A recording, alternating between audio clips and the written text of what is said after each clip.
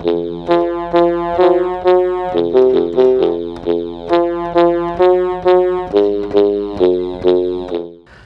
the news of Citibank shutting down the operations from 13 big key markets, and those markets were like India, China, Philippines, Australia, Korea, Vietnam, Malaysia, Poland, Russia. I think there are few I'm missing. So there has been a reaction from the people who were directly impacted. I have personally tried to address some of the questions. Today I have got some further updates on this development, and hopefully this should be a little soothing information for all of you. The anxiousness, the anxiety, the tensions which were created by Jane Fraser's announcement, the new CEO's announcement that she is going to shut down Citibank consumer division in many of these countries. Actually, it was evident that employees will be very anxious about this. So they started pouring in their reactions through various social media handles, the way this is common these days. So hopefully with this video I would be able to answer some of these questions, and the new data points or new information we have suggests that all is not lost, and probably the people who are working would not be outrightly in a riskier position. They would think of the model where they are trying to maybe protect the employees from this whole the whole business. So what they are going to do is, first of all, before we go into that, let us see the way they operate, because all the Citibank employees got anxious about their future plans. But please understand, Citibank operates in two ways from many countries. So maybe your country is one of those countries where they are operating in both models.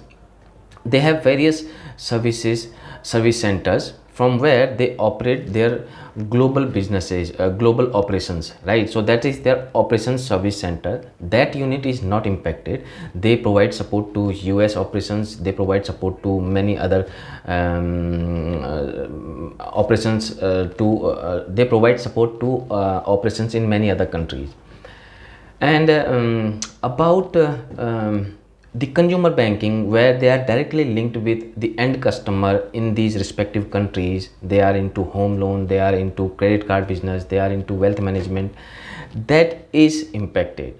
Okay, and the people who are working are direct in these retail divisions are normally the pure banking people.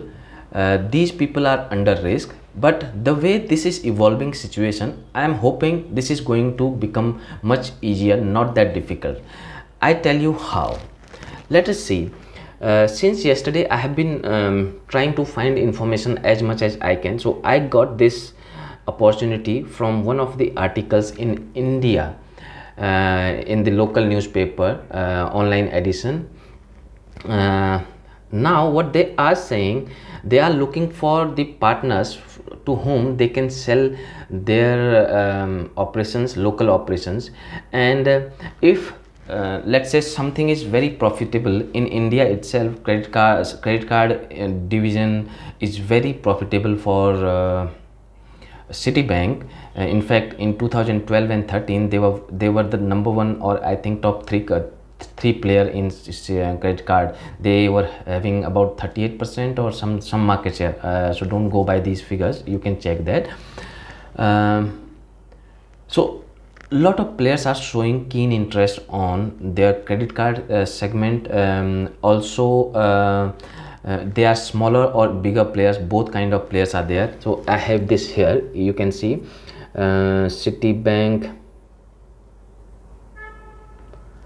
So here it is, to quit Indian market, thrown up an opportunity for domestic private banks, and many private entities SBI Cards is the private entity of State Bank of India.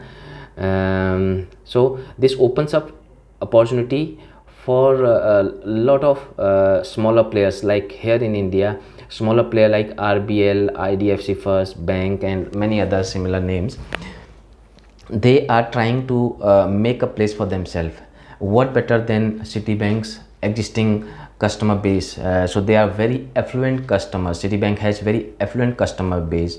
So anybody who gets that affluent customer base is kind of that is going to benefit in the longer run. One key point is I'm hoping going forward Citibank will definitely do some announcement in this, because they have got some bad name on this announcement they did. It was half cooked announcement. At least there should have been some more detailing about how they want to do it, but I'm sure they will do this announcement sooner, because this is harming their brand image. I have personally seen many of the times when a company is divesting their stake in one particular division, one particular industry, one particular country, what they do is they look for the partners who can absorb all of their employee base along with their assets, okay, along with their physical, tangible or intangible assets. So this similar deal will happen in the Citibank case also.